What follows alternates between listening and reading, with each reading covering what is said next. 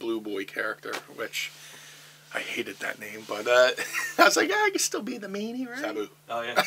Sabu. I shit my pants. Yep. He's Wrestling Dreamer. Hey, who hasn't shit their pants in the ring? Guilty. Sabu was like a dear old friend.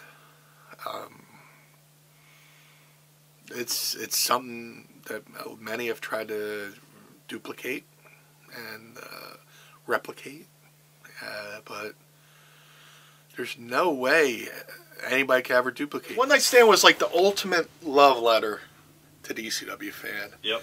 You know, yeah, because fuck, ECW shouldn't have fucking died in Arkansas. Exactly, Poplar, yeah. Pine Bluff. Pine Bluff. I mean, they ran the ECW arena a couple weeks before. Yeah. I'm glad to say I was the first official promoter to bring CM Punk and Colt Cabana to Philadelphia. Yep. ECW closed. It was just CZW. And I was like, you know, maybe there's room to, you know, for another company. And then we start running the first show, and then I'm reading, you know, I don't know if it was OneWrestling.com.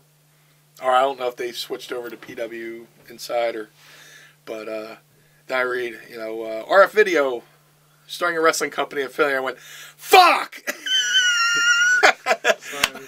yeah, I had no idea you guys were starting a wrestling company. And I went, fuck! And then the bogus Philly wrestling war started. I liked being the guy who got along with everybody. Where it became apparently clear to me that I wasn't Jasmine's boyfriend. I was more of a career option. It became apparent that, you know, 3PW was a hobby. It was something to put on her resume. 3PW was something for her to brag about, you know. I mean, if you didn't know about Jasmine St. Clair, she would be more than willing to tell you about her. So she's supposed to be in New York at her mom's. Right. I'm looking at her MySpace page, and this guy from Seattle is saying, it's cute that you're in the other room, and I'm leaving you these messages. So she was in New York. She was in fucking Seattle banging this new dude. So I sent him a message like, hey, dude, just so you know, that's my girlfriend. He goes, no. She said you were her bodyguard. You know, there's a couple 3PW shows where she fucking no-showed, and I was fucking left high and dry. So you basically fucking almost fucking killed my career. You almost ruined my fucking life personally. You go on the internet and you fucking say, I beat you. You said I was gay. You said we weren't in a relationship, all that stuff, blah, blah, blah. You know, when she left me, I mean, 3PW, I mean, I wasn't making money, you know, on the shows, but I was making money, you know, doing work for her. Like, I would do graphics for her website. I would design 8x10s for her and all this shit. And that was my fucking way of, you know, keeping the roof over my fucking head. She was fucking, you know, hugging Stevie and hugging Shane Helms. And she went over to hug Matt Hardy. And Reby Sky was there. Right. And Reby Sky was across the room, and fucking Reby Sky went, and fucking came over and was like, get the fuck away from my man. I called Todd, and Todd, I just got a fucking email. I just got a text from Jasmine. She says she's in jail, that she's not going to be there tonight because she got arrested for making fucking phony phone calls. And Todd said, I've had it. That's it. I'm done. I had to stand there in front of this locker room full of fucking grizzled veterans and young guys and say, sorry guys, you might not be getting paid tonight. This was my career. Right. This is my fucking career. This is what I sacrificed. I sacrificed seeing my grandfather before he died. And I was away while my grandmother was dying. I sacrificed that for this fucking business. And you're treating it as a fucking joke. Because you want to play promoter. And you want to be God. You want to... oh, I'm the American Mrs. Baba, because, you know, Baba died. And then they said Mrs. Baba was going to take over the company, and she read that, so that became her bullet point for every fucking interview. So this is, you're fucking with people's livelihoods. And you're fucking with people's money. I wasn't in WWE. ECW died. I should have went to WCW. I ran fucking 3PW. The fucking chick I was with went off and fucking married some fucking rock guitar player. And then, you know, the JBL thing fucking happens. I'm fucking depressed about that. I went... 04, 05 was a fucking heavy year that most people just went down to their basement, throw a fucking rope over the fucking plank and hung themselves. Especially with that Chad Austin match. Jesus Christ. Huh. Meanie, me and Mustafa, are you working you and this boy, Chad Austin?